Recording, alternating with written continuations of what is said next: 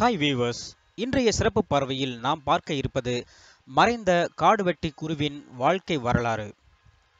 காடுவெட்டி குரு என்றதுமே அவர் காட்டில் இருக்கிற மரத்தை எல்லாம் வெட்டி பணம் சம்பாதிச்சாரு, அதனால தான் அவருக்கு காடுவெட்டி குருன்னு பேர் வந்துச்சு.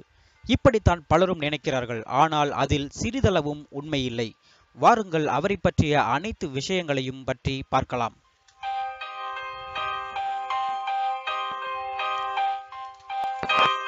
சே குருநாதன் என்ற குரு. இவர் 1961ஆம் ஆண்டு பிப்ரவரி மாதம் 1ஆம் தேதி தமிழ்நாட்டில் அரியலூர் மாவட்டத்தில் ஜெயங்கொண்டம் அருகேயுள்ள காடுவெட்டி என்ற ஊரில் பிறந்தார். காடுவெட்டி என்ற ஊரில் பிறந்ததால் காடுவெட்டி குரு என்று அழைக்கப்பட்டார். இவர் அண்ணாமலை பல்கலைக்கழகத்தில் MA வரலாறு பட்டம் பெற்றவர் என்பது பலருக்கும் தெரியாத உண்மை.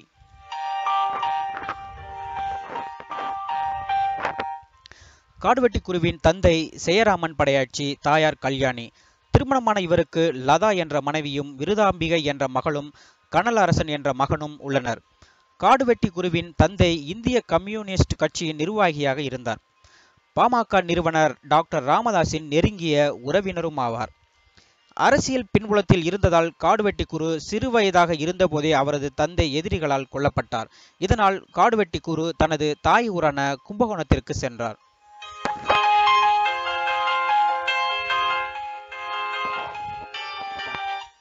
வன்னியர் இனத்தைச் சேர்ந்தவரான குரு 1980களில் தனது அரசியல் வாழ்க்கையில் நுழைந்தார். அதன்பின் 1986இல் காடுவெட்டியில் திமுக கட்சியில் கிளை செயலாளராக பதவியேற்றார்.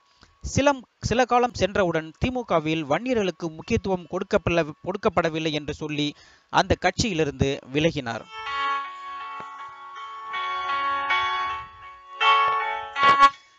திமுகவிலிருந்து விலகிய குரு தனது உறவினரான பாமக ராமதாஸ் தலைமையில் வன்னியர் சங்கத்தில் சேர்ந்தார்.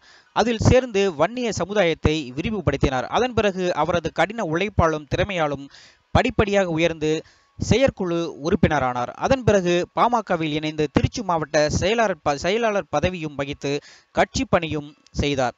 பிறகு தொடர் வளர்ச்சியால் தமிழ்நாடு வன்னியர் சங்க தலைவராக பதவியேற்றார்.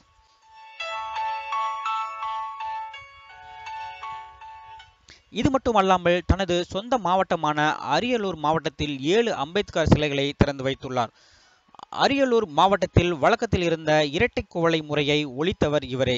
இதனால் வன்னிய சத்திரிய இளைஞர்களால் மாவீரன் குரு என்றும் அழைக்கப்பட்டார். இது மட்டுமல்லாமல் 2 முறை குண்டர் சட்டத்தில் ஜெயிலுக்கும் சென்று வந்துள்ளார் காடுவெட்டி குரு.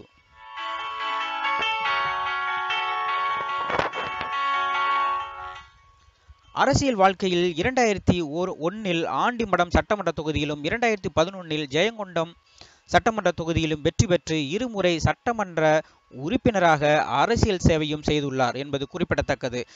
MLAவாக இருந்த போதிலும் மிக எளிமையாகவே வாழ்ந்து வந்தார். கடைசி வரை தனது வன்னியர் குல வளர்ச்சிக்காகவே போராடி வந்துள்ளார் காடுவெட்டி குரு.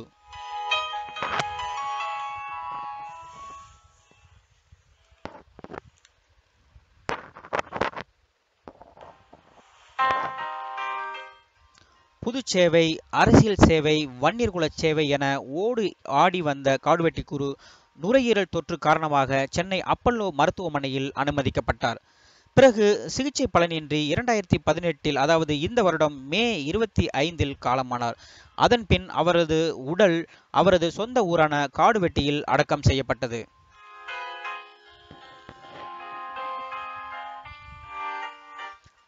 காடுவெட்டி குரு இறந்தவுடன் அவருடைய குடும்பத்தில் பல பிரச்சனைகள் ஏற்பட்டு குடும்பம் சிதறி போனது.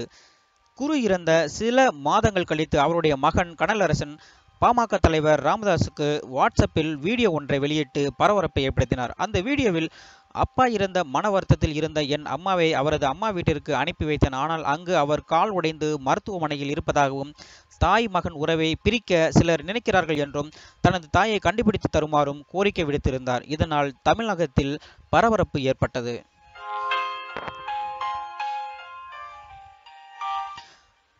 ஆனால் இந்த பரபரப்பு அடங்குவதற்குள் குருவின் மகள் விருதாம்பிகை நவம்பர் 28ஆம் தேதி தனது அத்தை மகனை காதல் கல்யாணம் செய்துவிட்டு பாதுகாப்பு கேட்டு தஞ்சாவூர் மகளிர் போலீஸ் நிலையத்தில் தஞ்சமடைந்தார். இதனால் காடுவெட்டி குருவின் குடும்பம் மறுபடியும் பரபரப்புக்கு உள்ளானது.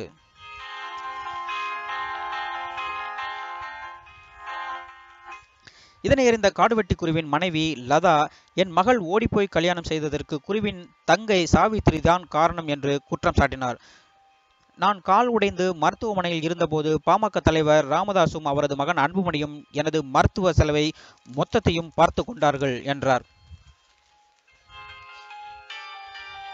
ஆனால் சாவித்திரி குடும்பம் எங்களுடைய சொத்தை அபகரிக்கும் ஒரே நோக்கத்திற்காக எனது மகளை மிரட்டி கல்யாணம் செய்து வைத்து விட்டனர் என்று கண்ணீர் மல்க அழுது பேசினார்.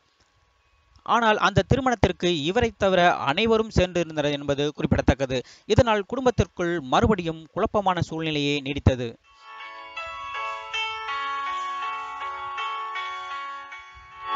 ஆனால் இந்த குழப்பம் முடிவதற்குள் குருவின் மகள் விருதாம்பிகை தனது அம்மா சொன்னது முற்றிலும் பொய் என்று கூறி பேட்டியும் அளித்தார்.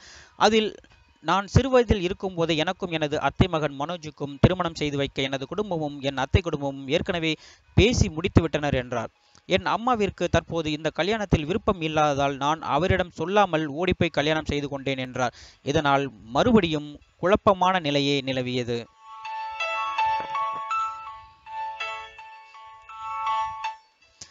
அதன் பிறகு சில நாட்கள் கழித்து நாகை மாவட்டம் மயிலாடுதுறையில் காடுவெட்டி குருவின் நினைவஞ்சலி நடைபெற்றது. இதில் கலந்து கொண்ட காடுவெட்டி குருவின் தாயார் கல்யாணி செய்தியாளர்களிடம் பேசினார். அப்போது அவர், பாமக தலைவர் ராமதாஸ் எங்கள் குடும்பத்தை அடியாட்கள் வைத்து மிரட்டுகிறார் என்று புதிதாக ஒரு குற்றச்சாட்டை முன்வைத்தார். எங்களுடைய 1.5 கோடி பணத்தை கேட்டதால் எங்களை மிரட்டுகின்றனர் என்றார். மேலும் எங்களுக்கு உதவுபவர்களையும் மிரட்டுகிறார்கள் என்றார். இனி பாமக கட்சியினர் என் மகன் பெயரை பயன்படுத்தி எந்த வசூலும் செய்யக்கூடாது என்றும் திட்டவட்டமாக பேசினார்.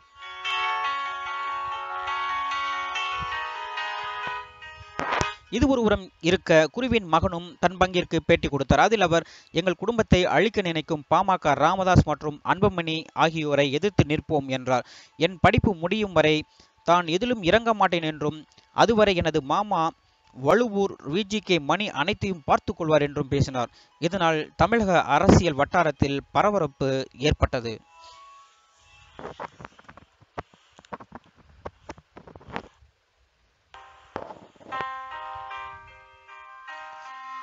காடுவெட்டி குரு என்ற ஒற்றை மனிதர் உயிரோடு இருக்கும் வரை எந்தவித பிரச்சனையும் இல்லாத அவரது குடும்பம் அவருடைய மறைவுக்கு பிறகு குடும்பம் சிதறிப்போனது. அவர் உண்மையிலேயே மாவீரன் குருதான். நன்றி, வணக்கம்.